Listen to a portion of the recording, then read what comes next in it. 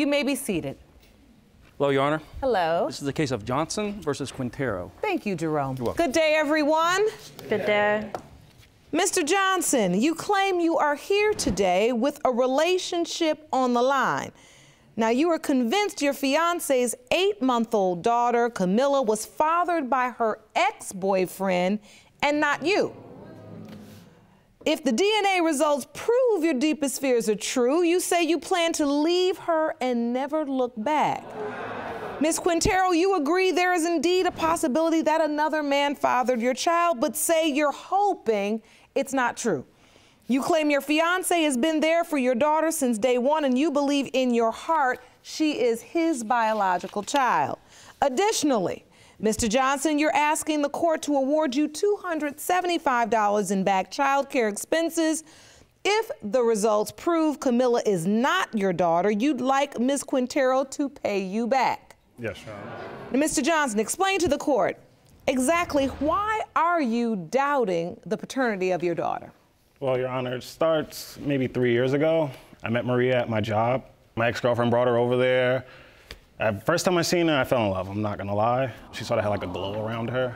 So she had a boyfriend at the time, and I had a girlfriend at the time, so I never really talked to her. A few months went by, and me and my girlfriend broke up. Just so happened her and her boyfriend broke up. She invited me to some party. I never showed up because I thought my ex-girlfriend was gonna be there. So we usually talked for months and months just through social networks, never really on the phone or anything. And she happened to never get back with her boyfriend, so we started to talk in a relationship-wise for a few weeks. We ended up having sex. We sort of fell off after the 2 weeks. She ended up going back with her ex, you know, just leaving me pretty much. I say about a year ago, we ended up talking again. Midway through March, we considered dating, let's put it like that. We weren't really dating, but we were talking about it. All right. And she calls me up one day, and she's like, hey, you know, I'm gonna go look for some apartments. You should come with. I was a little busy at the time, so I told her no. You know, I got stuff to do, I can't do it. I called her back later, and she never picked up. She calls me up on the phone and like, hey, I'm pregnant. I was at my brother's house. We were having a little get together. We're drinking, you know, just having fun. I tell her right away, hey, I gotta call you back. You know, I can't talk like this right now, I'm a little drunk. I hung up the phone, talked to my brother. It just caught me so off guard, it was really So late. you say it caught you off guard when she said she was pregnant. Did it catch you off guard because you didn't expect her to say it? It wasn't a possibility, or you didn't think you were the father? I wasn't expecting her to say it. We just started talking for 2 weeks, and just like that, it was just like, boom, I'm pregnant. All right, so Ms. Quintero, you agree with the account of your relationship? Not completely. You don't? No. Okay, what's your take? Okay, so yeah, the whole apartment thing. I didn't call him that day. We had planned to go look for apartments the day before. It was my first apartment. I was really excited about it. So he knew that I was excited about it. So I called him the next morning and he didn't answer. So I called him twice, he didn't answer. He didn't even hit me back up. So what I did is hit up my ex to go look for apartments. He was more than happy to go look for apartments. And then that's when we started talking again. It's not that I was just like, oh, he can't come with me, let me go try him, no. That's what it seems like though, Your Honor. I mean. All right, so the bottom line is you had an ex you were with. Yeah. Then you were briefly together for a couple weeks. Yeah. You left, went back to your ex. I wouldn't say went back to him, we hung out for a couple weeks. So you hung out for a while A little longer. bit, yeah. Did you hang out in the bedroom? We did have sex, yeah. All right, so you had sex with the ex. Yeah. So during the window of conception, did you have sex with Mr. Johnson and your ex? Yeah. Okay, so in a nutshell, that's why we're here. So, Mr. Johnson, when was your daughter born? My daughter was born November 6, 2013. All right, what are you holding? I just had a calendar. Jerome, will you please hand me this calendar? It just states when Cammie was born, and the 2 months at the top is midway when me and Maria started talking in March, and February was the month when she was with her ex. So, your daughter, Camilla, was born on the 6th of November. Yes. And outlined in green is the time she, Ms. Quintero, was intimate with her ex. Yes. Yes. And if you do the math. Yeah, it leads right to March. And count back, it leads right to March. Yes. During the time Exactly. you say she was with Right around the time she was with her ex, and then right when we and her started dating. And then when you got back together, and then Yes. 2 weeks later, Yes. she says to you, I'm pregnant. Exactly. So, Ms. Quintero, do you believe what this calendar represents? Yeah. Yes, Your Honor. And so, I mean, sorry to interrupt you. Her due date was December 13th. She was born a month and a half early. okay. Yeah. So in your estimation, you feel like if she was born around the projected due date, then that would have put the calculation back in the months when you two were back together. Pretty much, because our official date was March 9th. We set that date as because since that day, we hung out every day. March 30th, Saturday, is when I found out I was pregnant, and I called him. I mean, I didn't call my ex, I called him, and I told him, and he was just like, let me call you back. And then he called me back like about a minute later. And Your Honor, I used a condom when we had sex, and that was one of the things that were puzzling me around the whole pregnancy thing, because it was just so he didn't close. use the condom every time we had sex, because we would drink, forget to use a condom, and I mean, it goes from there. So during this whole pregnancy, during this whole time, is Mr. Johnson with you? Yes. All right, so you participated. Yes. And you were there for the birth. Yes. Did you sign the birth certificate? Yes, Your Honor. If you want more episodes of Paternity Court, make sure to subscribe and click on the notification bell.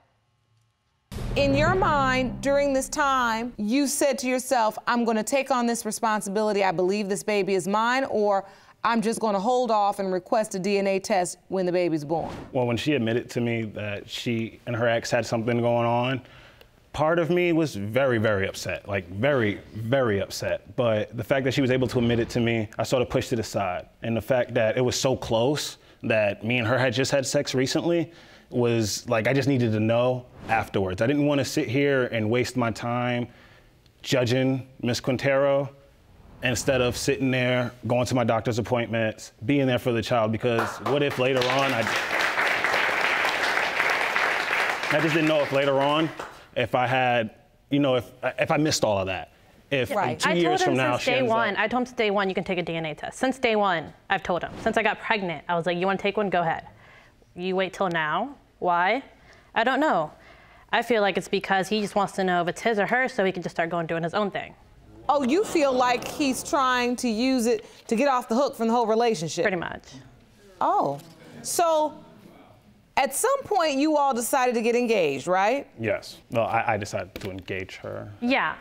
That makes any sense? And so if you ask her to marry you, it seems like you decided to put this behind you, that you were going to move forward and you were going to accept Camilla as your daughter. I mean, I Yes. would think so. Up until recently, Yeah. I'm at work and I have people coming up to me like, hey, you know, your girlfriend was with this guy at this time. What do people at work know about your business? Oh, well, I publicly display my daughter, and everybody in our community pretty much knows Maria was with that other guy a long time.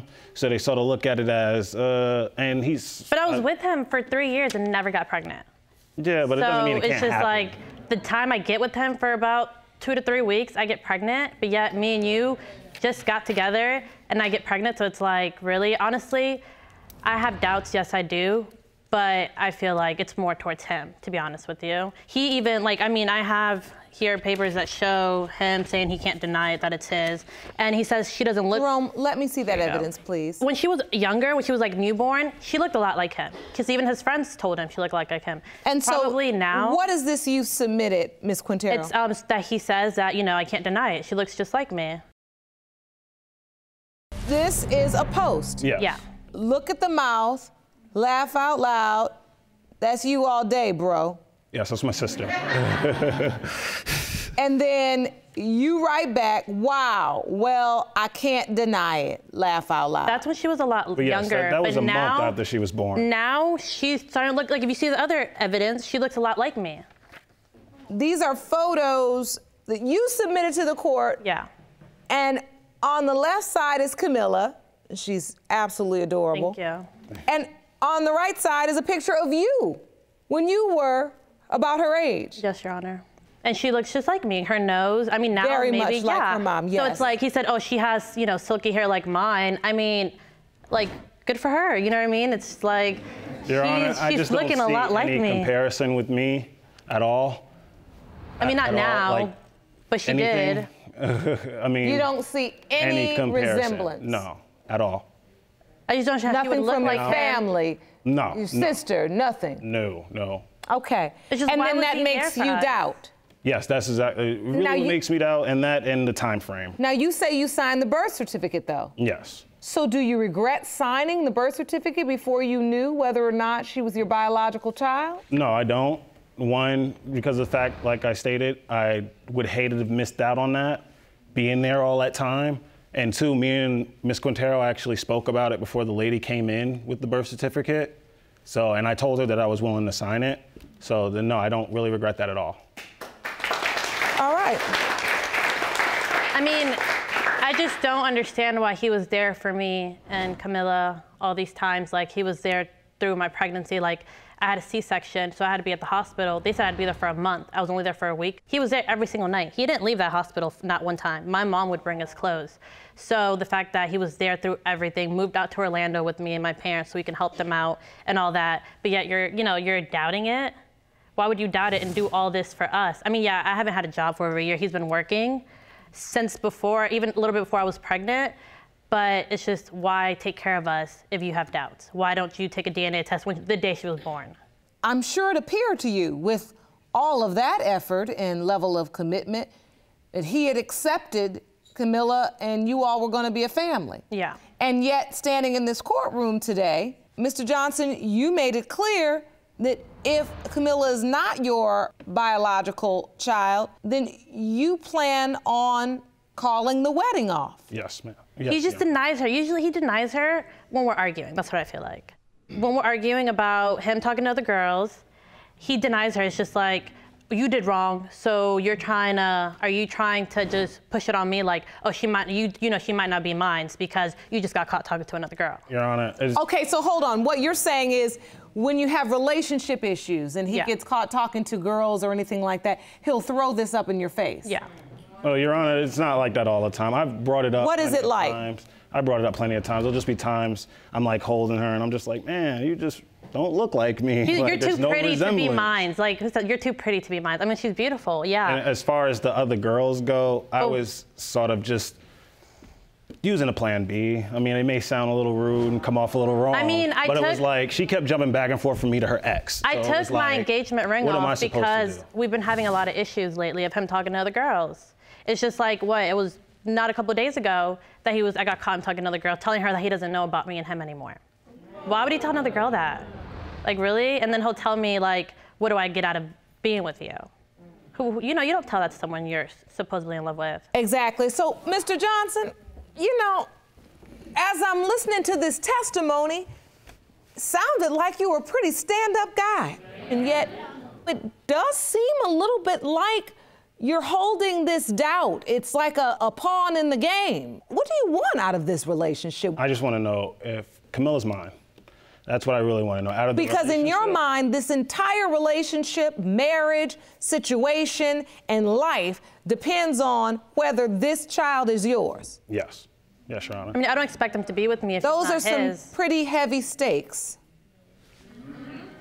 You also add, and Ms. Quintero has said it explicitly, that you're the one taking care of her and the baby. Yes. She's not working and you are. Yes. And you provide the support. So this is a perfect time to deal with your arbitration. You say you've paid $275 in baby expenses. Yes. Do you have any proof of that? I couldn't get the receipts for him or the bank statements because I was using like a prepaid debit card, so I couldn't get those for I mean, him. I can vouch for but- him. He has paid for everything. I'm not saying he hasn't. All right, so if I say the plaintiff contends he's paid $275 in baby expenses, $100 in diapers, $75 in clothes, and food at approximately $100, do you believe that is true? I'm pretty sure it's more than that. All right. Yeah. So the $275 is agreed upon. Yes, Your Honor.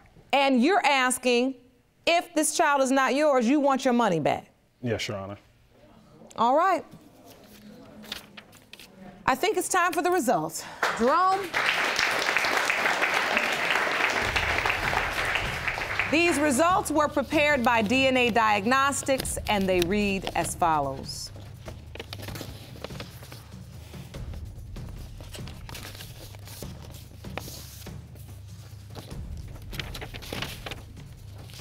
In the case of Johnson v. Quintero, when it comes to 8-month-old Camilla Johnson, Mr. Johnson, do you want to watch Paternity Court on TV? Go to paternitycourt.tv to find your local listings. In the case of Johnson v. Quintero, when it comes to 8-month-old Camilla Johnson, Mr. Johnson, you are her father.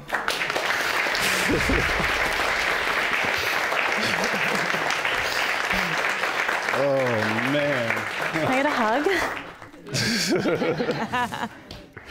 I'm sorry. How do you feel, Miss Quintero? It's a relief. It's like now we can go back to planning for our wedding, and I feel like now the whole him talking to the girls should stop, and we're gonna move on from this. And now, since you've arrived at the point where you know that this child is yours, there's no more question, right? Yes. Yes. What we can do now is take the past, let it be the past. And the only plan B should be plan baby. Okay? Does that sound like a good plan? Sounds like an amazing plan. And just remember, when you have problems, it's better to just work it out between the two of you. I always say, don't seek counsel under the covers with someone else. I'm so very happy for you. Thank you. And finally, Mr. Johnson, in light of these results, your claim is dismissed. Court is adjourned. Thank you. Judge Lake has opened my eyes. No more plan Bs for me. No more plan Bs. I mean, I just feel like we can move on from this and we can finally start a family, just us three. No more other people in our relationship. I'm sorry. I'm so sorry. Okay.